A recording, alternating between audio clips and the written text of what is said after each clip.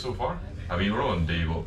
Yeah, we're halfway through now. Yeah. Tonight's show is the halfway point. Halfway point, yeah. Yes, Saturday's last day. Looks like we're on 50% sell for most. Most dates are selling out. Most dates are released low tickets. Yeah. Leeds sold out officially yesterday, I believe.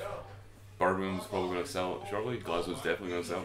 Plymouth and Newcastle sold out. So we've had some feral shows as well leading up to this as well. Yeah. I've seen not only the pictures but some footage that's turned up online that has been pretty chaotic. Yes, I've not even gone through half of it so far. Like every day I'm looking up to tags of people like on a dolphin being kicked around, people falling off balconies and things like that. Like mayo on the ceiling. Yes, mayo on the ceiling. That was a new one for us. Yeah. We've had people turn up to gigs and throw cheese at each other, but this is the first time we've had people squirt each other with mayonnaise. So we're breaching new ground, people. We're breaching new ground. You feel like it's almost become a little bit of a competition, a challenge for people, fans, for listeners to come along and do the wildest things possibly can at a Party Cannon show. Kind of. Yeah, I guess so, man. People come with the intention to get out of hand. Yeah, I think like, that's with also like what we put out as a video, it is a party. Yes. That is the thing. So it's not like it's mental as in folk are spin kicking each other's teeth out. But as I say, it's inflatables, it's fun, it's red cups and party hats and streamers and inflatable. It's that sort of thing. I mean, people do get pretty hard out there as well. Like, yeah. That there, you are absolutely right there. So you do embody and embolden the whole party anthem and a party time and have a good time and so on. But of course, there is a ton of aggression that comes with not just the live show, but the music in general. How do you balance that, like for yourselves, not only playing the aggressive music, but trying to keep the show fun for everyone out there and remind everybody to have a good time as well? How do you do that?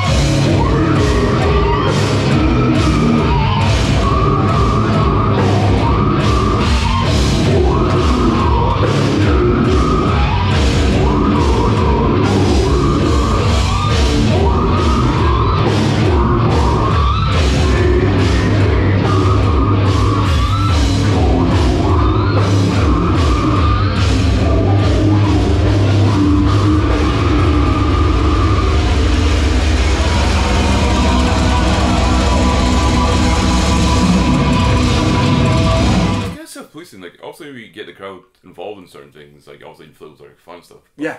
But like fun at a metal show is aggressive in nature as well. Yeah. So like 100%. I think part of just kind of balls the whole kind of your kind of cathartic, like your deep kind of desire just to let loose and just go fucking nuts and like kind of like a judgment-free zone. Just go to a metal gig, just let loose, fucking do dumb shit, get on top of an inflatable. I would also say as well that like the border for entry. A metal show, you can literally do anything that you want, and folk will stand there and go, "Oh, that's interesting." Yeah, you know what I mean. So like, well, I remember it quite vividly when you went out on tour with Guar. That I think that was like at the time on paper, I was like, "Why is that a thing?"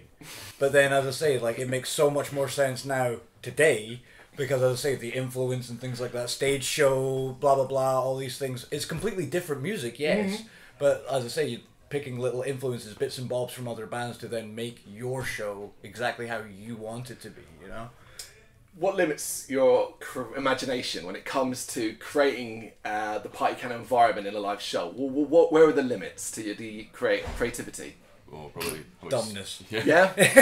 How much space is in the van as well, I guess. Yeah. It's always been a fact, like, this is a good idea, will it fit in the van? Yeah, and if I can get the paint off my hands before we actually start the show. Will the venue stop us at the door, like, you can't do that? Yeah. Have you had that happen to date at any point where you have had something in mind where ultimately the limits, whether it be the van or the venue, kind of stopped you being able to do it? Yes. Yeah. Yeah, so, I mean, today was a water pistol, which was just kind of like a throwaway thing, but when we did our anniversary gig for a party at EP in London, we turned up, and the guy went, okay, strictly no confetti. And we had about a ton of confetti.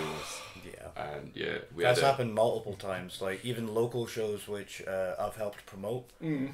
we're standing on stage, and then the venue owner walks over to me and goes, "You better not have any confetti." And I'm standing there with it all under my arm. It's like, so no confetti tonight then. So we had like an extra amount of confetti that night as well. We had our original guitarist come out and get disemboweled with fake organs, but when he burst, they were full confetti. So okay, here's a compromise. We'll take the organs out and scoop them on stage so they stay there. But straight away, someone grabbed them, swung it around, and it just turned out that I had the most confetti ever in it, and it covered the entire venue. Yeah. That was the end of the set. We got that close to not getting confetti everywhere. Yeah. Hell of a memory though, right? Oh, totally. Well, the thing is, I came on stage, I was like really, really worried about it. And I went up to the right, I was like, I'm really sorry about confetti. I think someone else brought it. I went, don't worry, they don't care about confetti. They're more worried about the guy that's maced his eyes with hot sauce. Oh, no way. So this guy bought 3 Sorry bottles for laughing. of... Sorry. Oh, it's hilarious. He's fine now, so... You say yeah. So like, he bought 3 bottles of... We had a limited edition hot sauce for these gigs. He bought 3 bottles. Obviously, one to take home, I guess. But he jumped on stage and he tried to like neck both of them at once. He did the Steve Austin, but he didn't use beer. He used... click them together and... But he got them all in his eyes. eyes. Not his mouth, just his eyes. And he had to go to the hospital and get his eyes flushed. I'm not gonna lie, even though that's a horrible thing to just like process, the photo of his face is amazing because it's like legitimate shock, like, and worry of what's going on. Like, There's like a video where the guy's like doing it, and it pans like me and our singer were just looking at each other like, what is this happening? What is happening? And not even encouraged either. It's just this guy did it of his own accord, sort of thing. It Like. didn't really occur to me that you'd have to go to the hospital and get his eyes flushed. So when I came out, they get it. Yeah. So I was a bit relieved. Oh, they're not angry about the confetti, at least. Fuck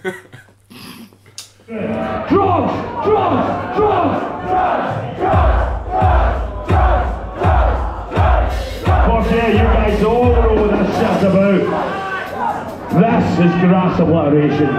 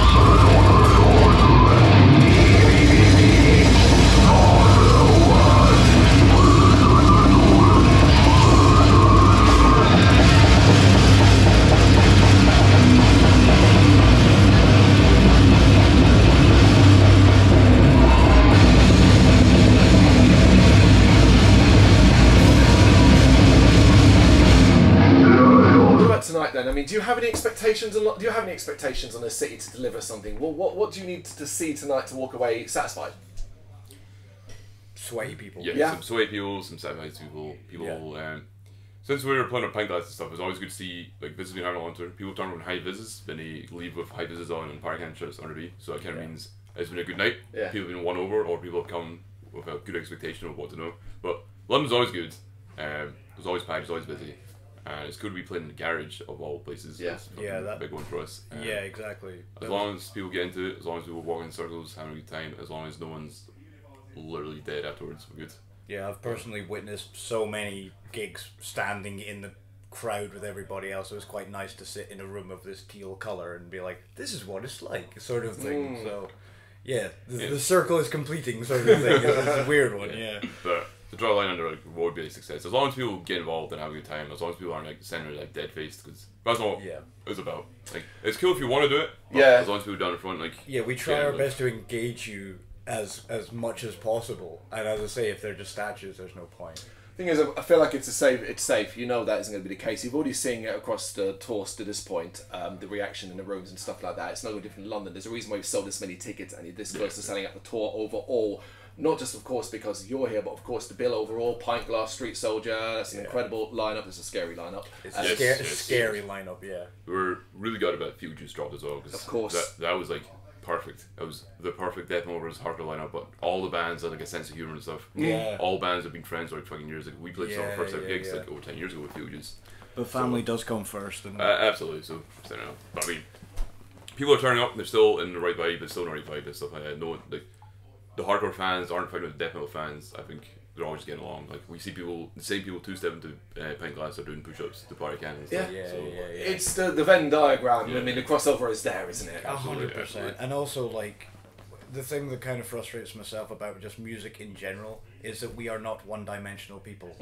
So as I say, you can like death metal and like hardcore and like comedy things and cartoons, and you can have multiple strands to a human being, but as I say, melding it together under one roof can be quite difficult at times. So it's been working out amazingly well.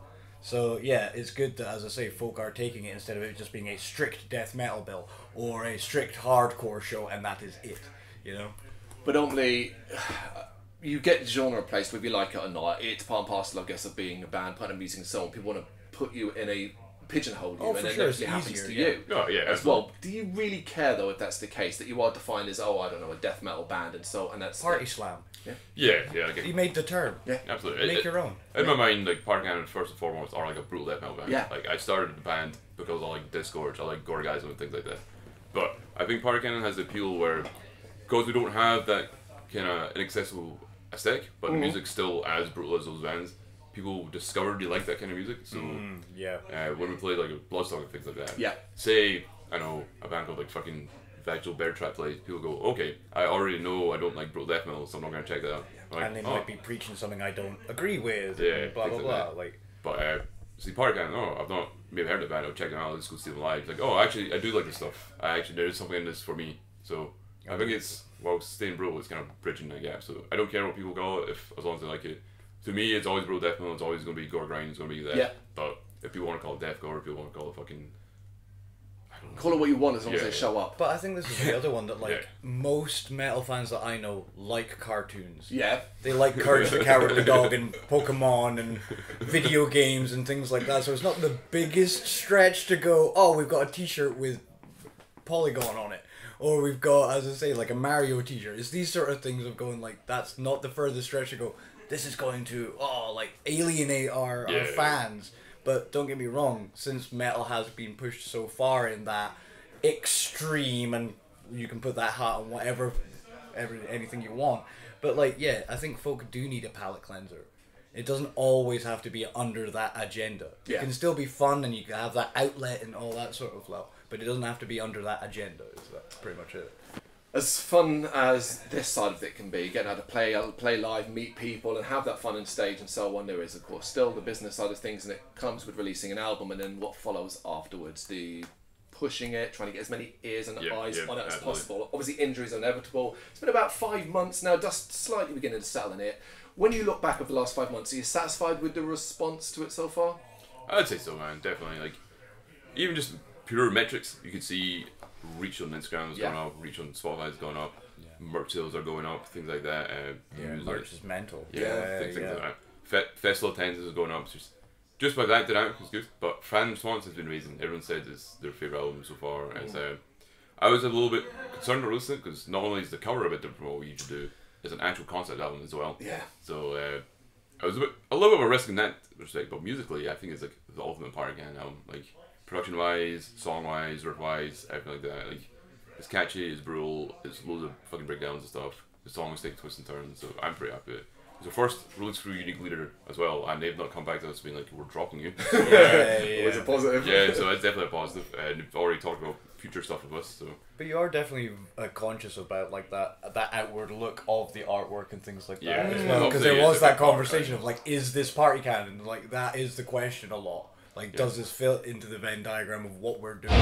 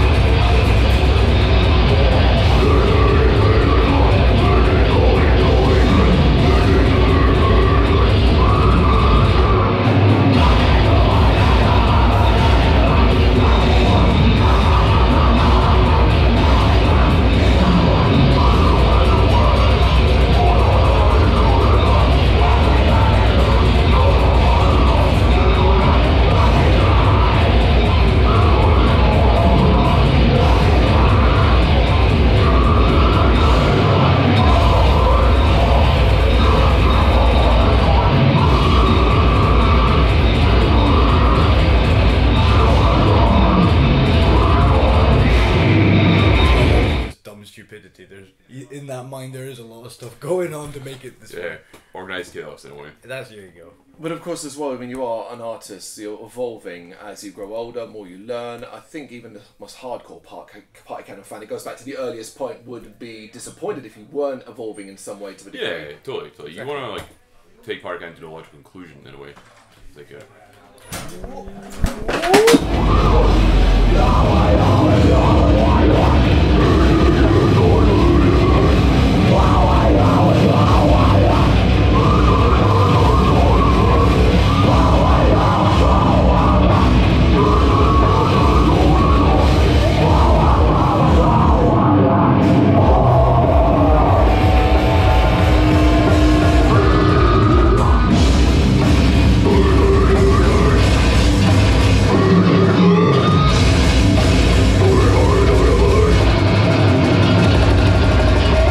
promoting it though, like, so that boring ass business side of things, you are concerned, say, it's not going to hit the party canon faithful because of a different cover or concept and stuff like that.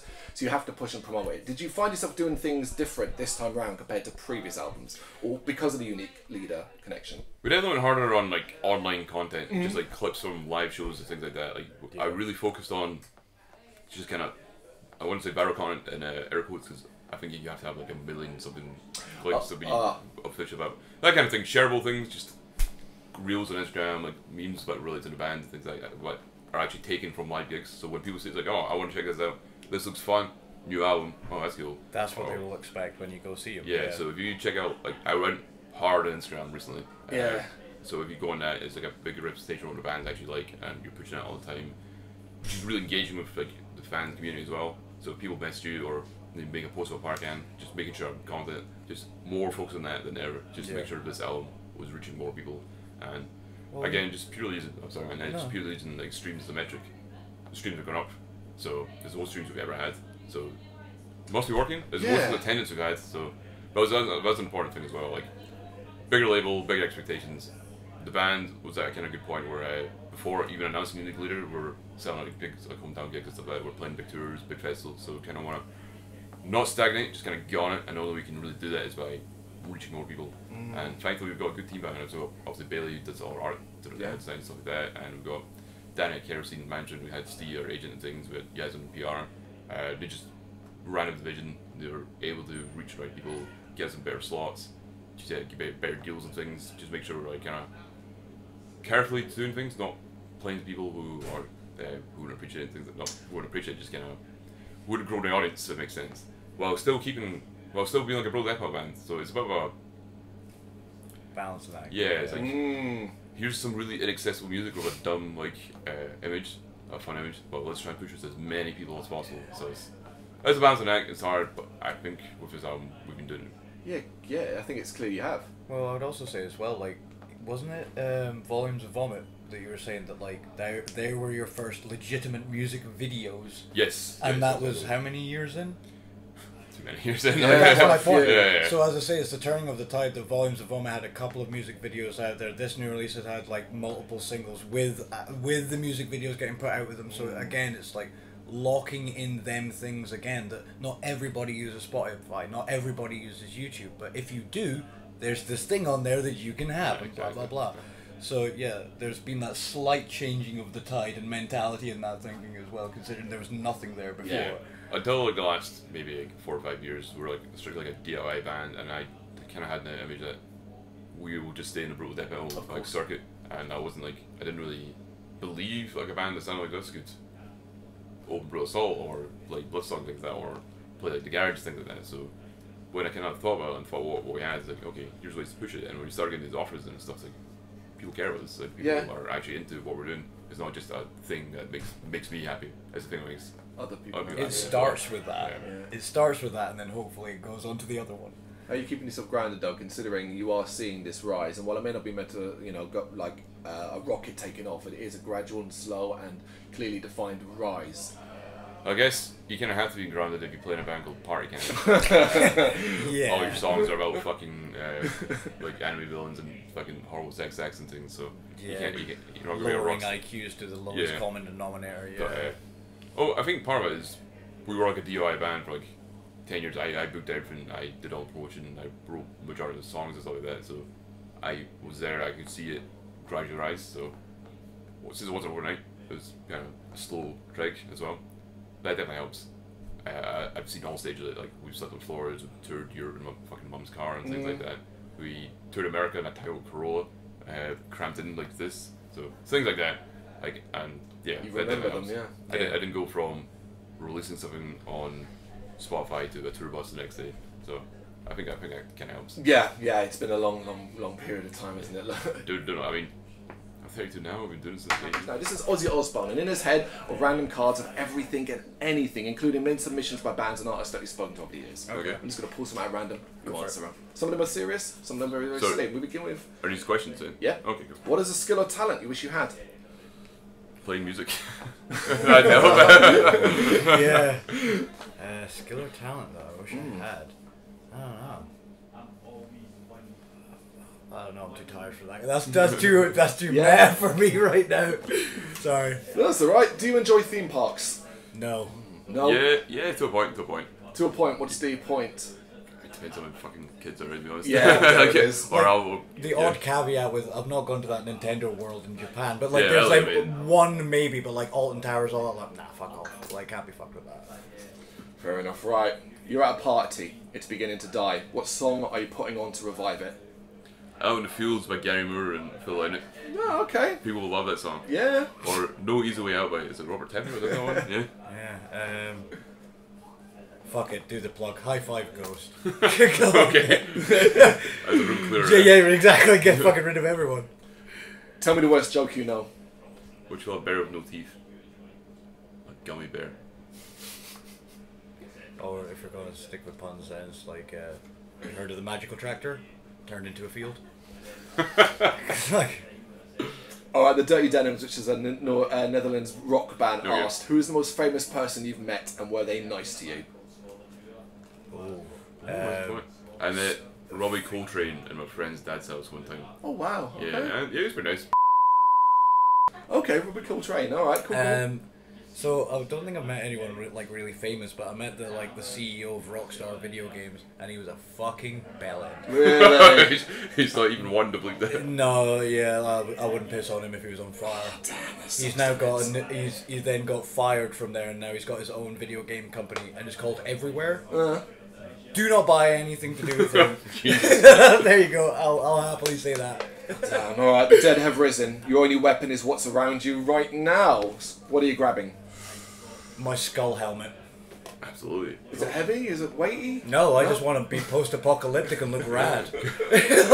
Probably need to snap some of his coat hangers and fashion some kind of fucking stake out there. You could fuck someone up with your base. I mean, if it was vampires, those coat hangers would be good, right? But Alright, Yeah. Alright, spring, summer, autumn or winter? What's your season? autumn. Autumn, yeah? Yeah, always want a spooky season, man. Yeah, spooky season and damp. Yeah, I'm good with that. A couple more. What's the great piece of advice you've received? A great piece of advice. Make a prototype. If Yeah? you've got an idea, just make it, and then you can go from there. Yeah, before fixing anything, take a picture of it first. Yeah, there you go. Alright, what's a fandom that frightens you a little?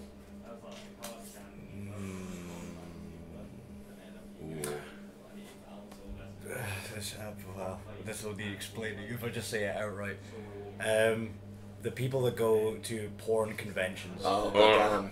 Yeah, that's Not people that consume porn, that actually want to go to the convention. yeah, that's a bit of it. Because I used to work in the sex trade, just working in the stores, and if it vibrated or had boobs on it, I sold it. Right. So a yearly adventure would go to these like conventions, and no. Okay. No, not my type of people. They scare me a lot. I'm gonna say, can you say political fandoms? Like people who are just like ultra into any sort of politics? Like, Yeah. kind of, like, I could you guess see? it's a fandom, right, isn't it? I guess, but you just get people like a politician who say something that's like easily debunked, and they just won't accept it, and then they're just like, oh no, here's this and that, and like, but I mean like wild, like absolutely wild, and they'll spend their time online preaching that and like trolling people about it and things like that, and like that is their personality. Like I know people have like an actual like politician stuff, like a bar themed around politicians and like Carl, not as a joke, not even ironically. I was like, this is kind of weird. Yeah. Alright, we'll do one more then. What is a comedy film that always makes you laugh, no matter how many times you see it? always spoke about it a lot in the van. South Park, bigger, longer, uncut. Okay. Yeah, it's one of the best musicals of all time, and it's like one of the most quotable films of all time. To the plug as well, always super bad as well. Oh, yeah. Anytime someone says a film, I guess it's kind of hard to think about, but things like Brass Eye and Peep Show, like I think about those all the time, every day. So that always makes life. We were also talking about, what was it, The Thick of It, and I can't remember what the movie was called of that. Is it In the Loop or something like that? Oh! I didn't know there was a movie. What was it like? It was when they went to America. The same cast, but then they go and get the guy from The Sopranos and all that lot is in it. That's a real thing. Yeah, it's a real shit. And I'm sure it's called In the Loop, but again, I might be misquoting its name. But yeah, that's also sick. Well, thank you guys so much for giving me the time that you have here. I hope the show is incredible tonight. Obviously, be there, see it firsthand, and the rest of the tour. I hope it goes wonderfully and safe. I appreciate it, man. Thank you very much. Thank you very much for watching. If you'd like to see more content like this, please consider hitting the subscribe button. It is gratefully appreciated. You can find us over at GBHBL.com, our full website, where reviews, news, and so much more goes up daily. We're also on all social media platforms: Facebook, Instagram, Twitter, Threads, at GBHBL. Just search for GBHBL and you will find us out there. We also have merchandise on sale. You can access the shop via the website.